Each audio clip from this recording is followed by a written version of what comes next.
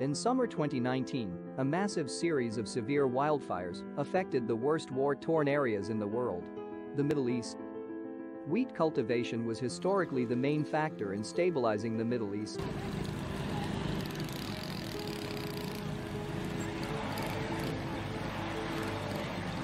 Destructing its agriculture is eliminating the last hope of any future stabilization. Without a proper food security and self-sufficiency, the current humanitarian crisis could significantly increase.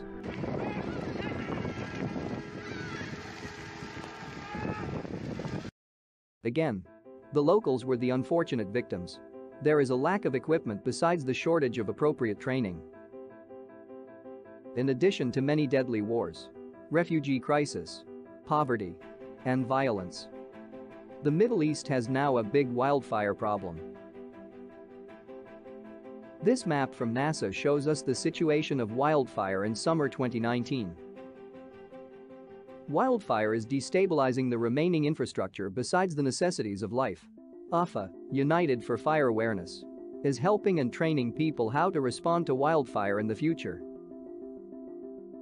In this video we will learn about wildfire and how to prevent it in the future. Also, we're going to learn how to respond to the future fire disasters.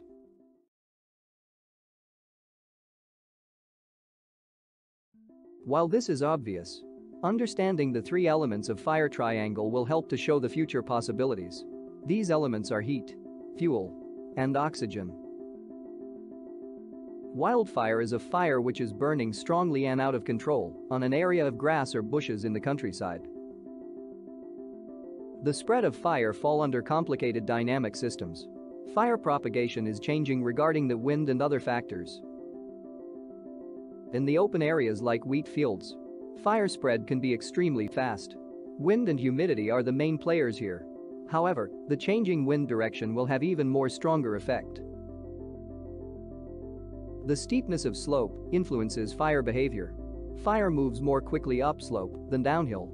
This is because the flames are closer to fuels on the uphill side, which preheats them.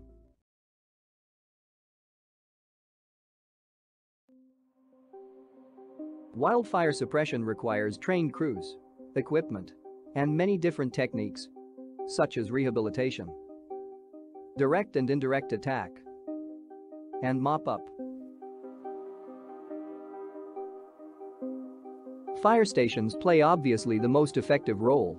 Besides upgrading the current departments, new ones should be established. Decentralized fire stations can reduce the distance to the fire area. These new locations should be located in the most affected areas. In many cases, having a clear view on conflagration zone is not possible. Use fire lookout towers to have a better observation. There are even cheaper versions of these fire lookout towers, such as simple tripods of wooden poles. While it is really expensive to purchase and maintain firefighter trucks, building a mini truck pumper is more affordable. These can be installed during fire season. Establishing local water tanks for fighting wildfire is fundamental. These silos should mostly be located in the remote areas. Fighting wildfire is not much to extinguish flames as to contain the affected area. Water is still a necessity for sure. In fact, it's almost impossible without any use of water. Fire breaks are the gaps in vegetation that act as a barrier to slow down or stop the wildfire. Most effective fire lines are wide roads. However, hedges of trees can also work as a fire break. It's important to keep a wide distance between vegetation areas. Constructing fire breaks can be done using local material like gravel, sand, or anything not suitable for vegetation. Overgrown wheat is the perfect fuel for a wildfire. Prevent the overgrown crops by harvesting them early. In case of shortage in combines, you may only harvest the edges of your field. Despite being one of the poorest regions in the Middle East, it has, however, big oil reserves. Taking safety measures in order to protect pump jacks and crude oil pipelines is crucial. While wildfire is seasonal, it's crucial to depend on the trained volunteer firefighters besides the permanent crews. Volunteering offers many benefits to the community and ensures the sustainability of the fire department. Never throw cigarette butts out of the car window. Put out the campfire and picnic fire as this video shows. Covering the remaining ash with soil can lead to a potential wildfire. Use multiple ways to extinguish the fire completely.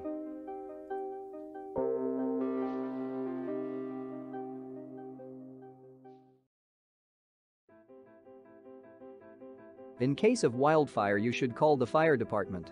And never try to extinguish a big fire alone. You must check if somebody needs help. Evacuate the area with your family. Giving way to emergency vehicles is very important. Pull your car over to the side of the road and stop as soon as you see their lights or hear the sirens. Make sure that all the emergency vehicles are gone before you drive again. Please follow the rules of the local traffic department in your country. One of the fundamental procedures to extinguish the fire is delimiting its ravaged zone. However, using agricultural machinery such as combine harvester can be serious life-threatening. Use UAVs to observe and being able to control the fire zone from above. This helps for better wildfire emergency management. The fire flapper is a simple tool to combat wildfires. It is easy to handle and to transport, both in the vehicle and on site. The limiting factor of using fire flappers is the flame height.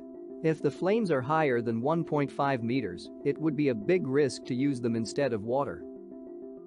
Make sure to extinguish the flames completely before leaving the fire site. It is important to remove the nearby flammable materials, such as fuels, before starting the process of extinguishing. Teamwork is the main key when we use fire flapper. The two groups should work at the same time from both sides, left and right, to suppress the fire completely. There are two mistakes in this photo. Using the water to mop up while the flames are still active. In this case, using the fire flapper have the same effect as water. The second mistake is not working in groups. Cutting off the oxygen from a fire will extinguish it. Using hand tools such as fire blanket is effective to extinguish the small and medium-sized fires.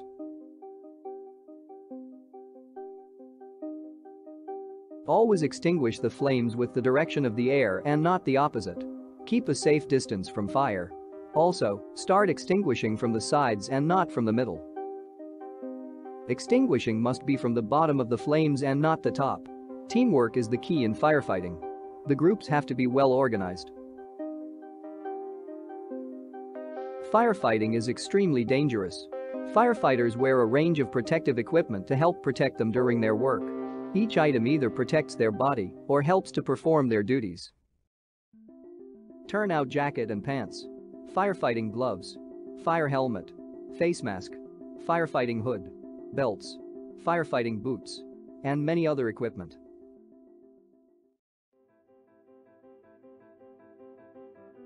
Establishing a crisis support helpline helps in managing emergency calls and controlling processing fire-related data.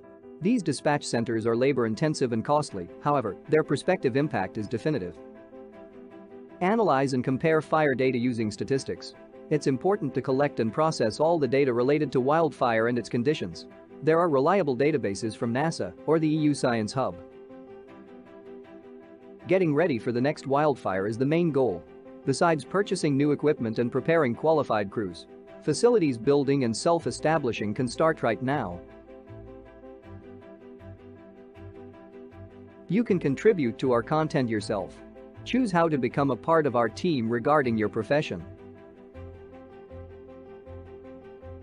Under UFFA.info you can discover how to participate and create the content with us.